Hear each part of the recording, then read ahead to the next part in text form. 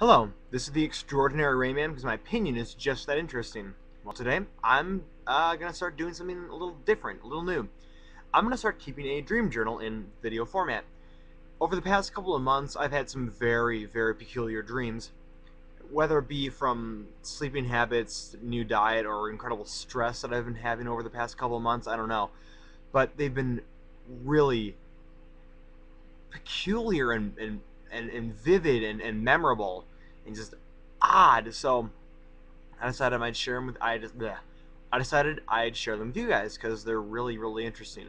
There have been some over the past couple of days that I don't necessarily remember. I'm one that always stands out in my mind, and my brother's having the same thing too. Is we keep on having recurring dreams about going to see The Dark Knight Rises and things just being disastrous. One, a little bit of a tangent here. One I remember is it was on like TNT, and I watched it. I started watching like 20 minutes in, and I remember thinking to myself, "This just isn't that interesting," which is odd and terrifying. I remember Batman like climbing down like this like sewer pipe and then just like talking to guys for like 20 minutes, and it was so boring. And then I remember waking up and being just terrified because it was going to be bad, but it was just a dream. Anyway, the most recent dream is a dream I had last night. Um, and it was, I guess the best way to describe it would be, no, that's not the best way to describe it. It was about the Magic School Bus. Yeah, the Magic School Bus. You all remember that, right?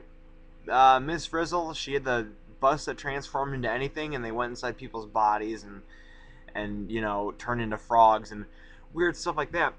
But it wasn't about the bus. I was like part of a group of kids that had all been in her class,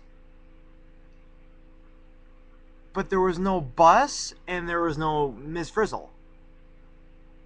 And it was so strange because nothing in the dream had to do with the Magic School Bus. I just had memories implanted into my brain that that's what I had done when I was in grade school.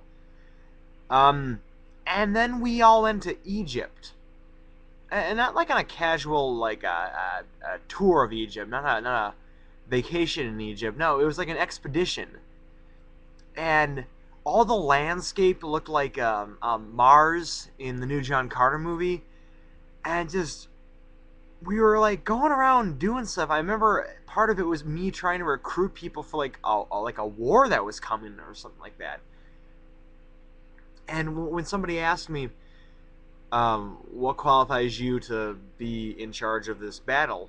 And I remember telling him, well, me and my classmates have had some rather exotic field trips before.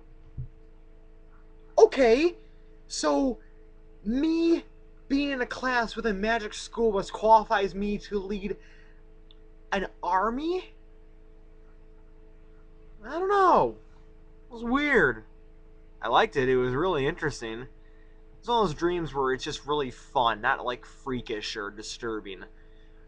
It's not necessarily one I would want to have again because, damn, it was confusing, but that's pretty much it. I don't remember how it started or how it ended.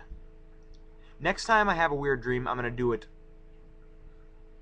more, closer to the time I wake up so that I'm more fresh in the brain. But that was that dream. The Magic School Bus reunion school bus. Magic School Bus field trip reunion vacation expedition in Egypt thing. Wow. Okay. That's it. I'll see you guys later. This is the Extraordinary Rayman signing off. I will see you next time.